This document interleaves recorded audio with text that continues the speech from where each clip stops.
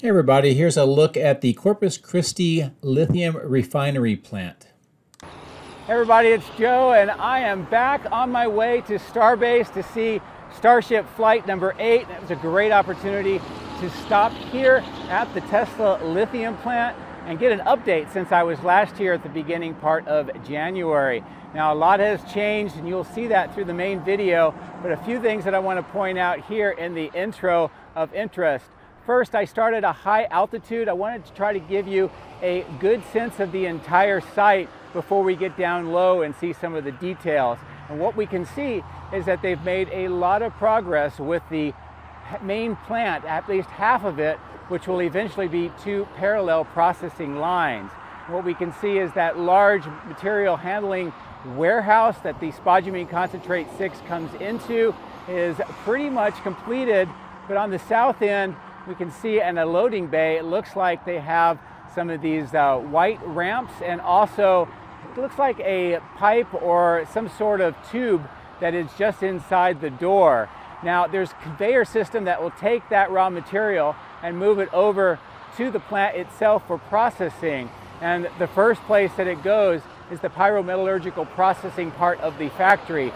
This uses a rotating kiln and cooling system, kind of a heat treat calcination process that will change that spodumene concentrate-6 into eventually spodumene beta and then alpha, and that is used for the processing that continues through the hydrometallurgical process, which is that middle section that uses a lot of tanks, a lot of aqueous mixtures, and of course that inert materials that is being debuted here at the Tesla plant, and it helps with the process by not relying on sulfuric acid, which is really caustic, and also it dispenses with the need for large brine tanks, which is what you see at most other lithium plants. Now this middle section is continuing to be assembled. There is still a lot of work with this part of the factory. It is the largest of the 3 main sections of the plant itself, and it is making rapid progress, and I'm kind of expecting that we're going to hear something from Tesla soon, maybe the next month or two, that they've got this at least in testing and doing some of that work to make sure everything is operational. And at the very end is the processing and packaging portion of that facility.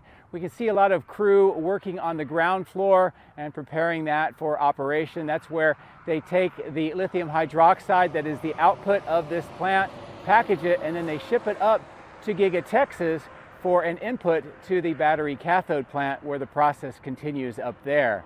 Now another thing that I did notice is next to that raw materials facility there is a new electrical substation that is designed to take the power from a larger substation far to the north and then process it here so that they can use it for the plant.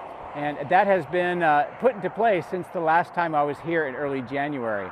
The other thing that is very noticeable is that large pond that we saw being excavated on my previous video now is getting a large liner installed, and once that is completed they will fill it up with water. Again, this is not necessarily directly related to lithium processing like a brine tank, but it's rather to provide water for the site since they do not have water utilities out in this location. But anyway, a lot more to see and talk about in the main video. So we'll get the drone in the air, we'll take a look and see what the lithium plant looks like today. As always, thank you very much for your support. I appreciate it. So let's get to flying and see what's going on. If you would like to support my efforts, please consider using these links, which will be in the video description. If you are interested in Tesla products, you can help yourself and support me by using my referral code. Don't forget to hit the like and subscribe buttons on my YouTube video, as this helps as well. Thank you.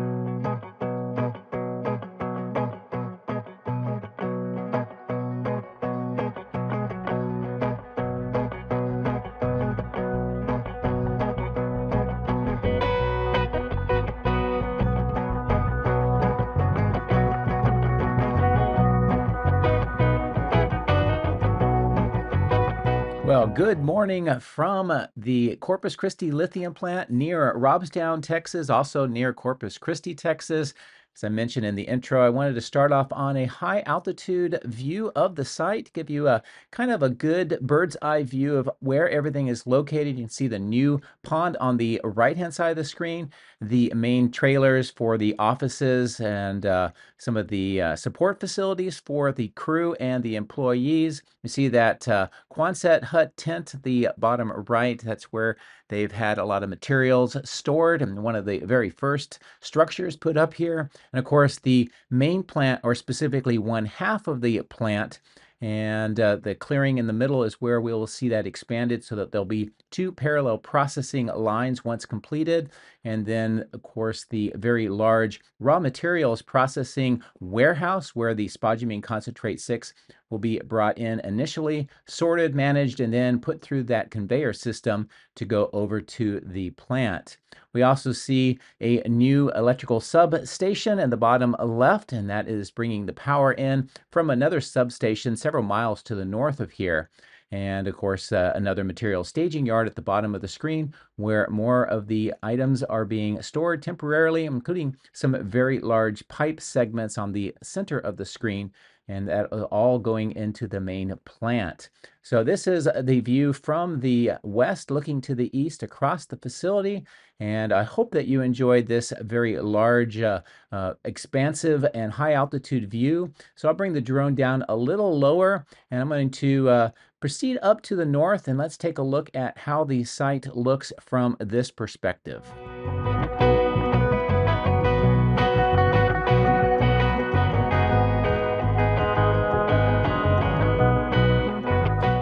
As I mentioned, these are those large items, a little closer view, and I believe these are more of the processing parts of the factory, probably in the hydrometallurgical portion of that plant.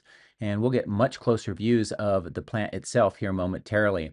Now, I'm flying a little farther to the north across this field-like area. You see the road in the middle of the screen that proceeds up to the north several miles to the electrical substation, which is still part of the site. It's a very expansive site. You can see the power lines that trail to the north just going underneath the drone and how it connects to that new smaller station next to that raw materials facility. Now, these two Quonset huts are also some maintenance facilities, and they are also in this area where there is more materials being stored. This is also where the rotating kiln and cooling system was initially manufactured and assembled before moving over to the mounts on the plant. Now, back in January, I showed you this section of the site that was being excavated, and it looked like it was a much larger pond, and that is exactly what has happened. They have a berm around the perimeter. They are now putting in the liner to make sure that it is waterproof.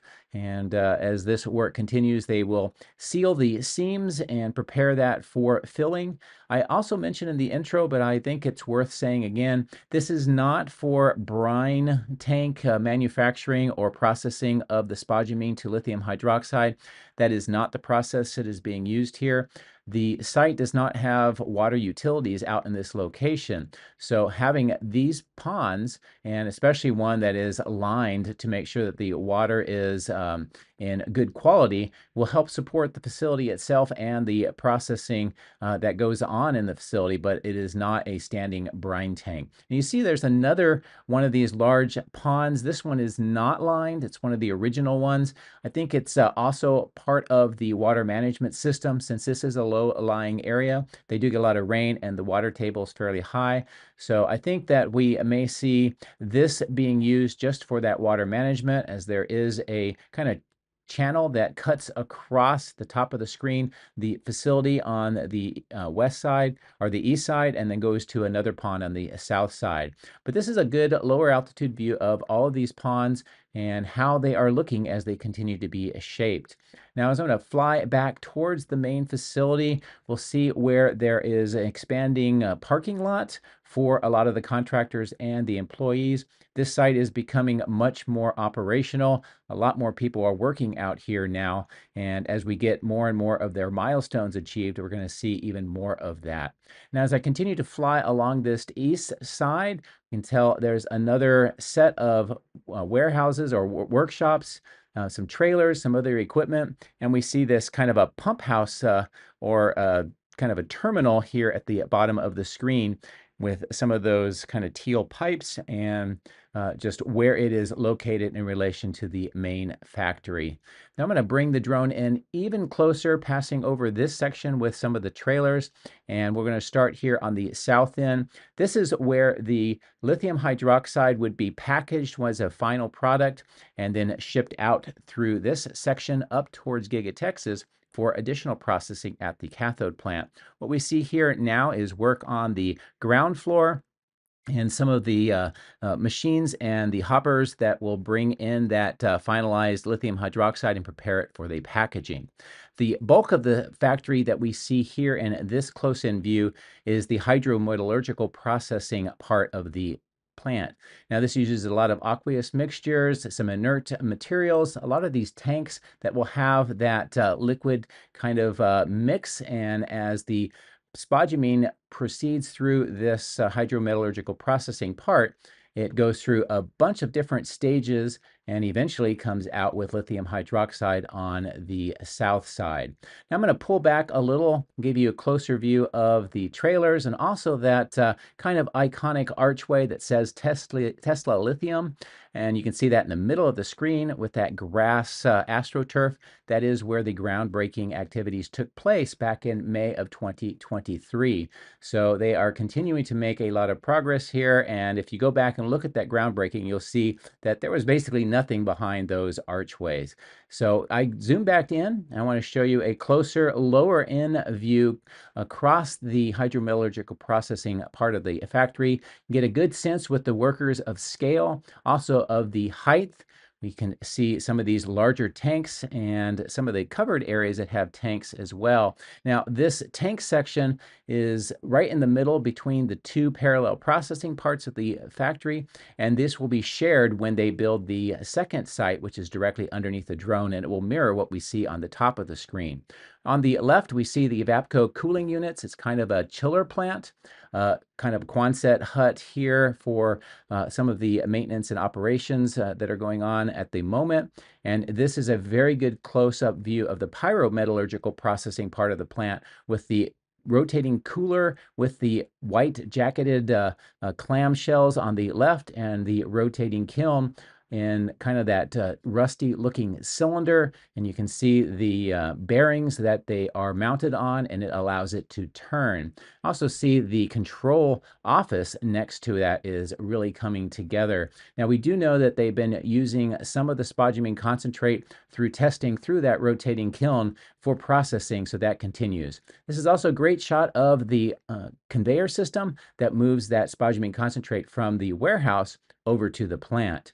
And I wanted to come in a little closer, a lower altitude, show you this new substation here that brings that power in, what it looks like. This is critical for making sure that the plant has the power necessary to do all of the various processing steps to take that raw spodumene concentrate kind of powdery material that would be in this warehouse and go through the entire process coming out with bagged lithium hydroxide for that shipment up to Giga, Texas. As we are at a lower altitude, I wanted to come back and just fly over this material staging yard one more time, and I'll reposition the drone so we get a view of that entire plant from the opposite direction, and we'll also see some other developments.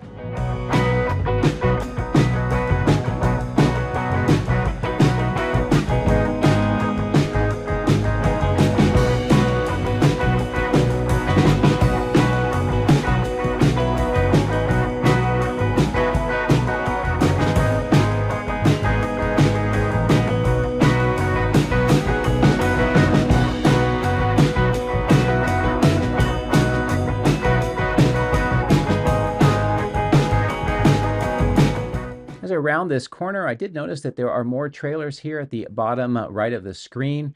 What I do not see is that rail spur that would go through the area where we see kind of that dirt road in the middle of the screen trailing off to the right with all of the equipment and the vehicles. So that has yet to be added, and that will bring rail traffic to bring that spodumene concentrate to this part of the factory. Now, I did notice that they have these ramps that are being assembled next to these receiving doors, and of course that large cylindrical item being moved inside. So that is kind of an interesting development as the work on the inside of this raw material processing warehouse continues. Nice shot of that conveyor system that I mentioned, and as I indicated, this brings that material over to begin processing through this part of the facility, which is that pyrometallurgical processing. Of course, that rotating kiln on the left, that rusty big tube, and that jacketed rotating cooler. Once it ends that process, it is moved over to the hydrometallurgical processing plant.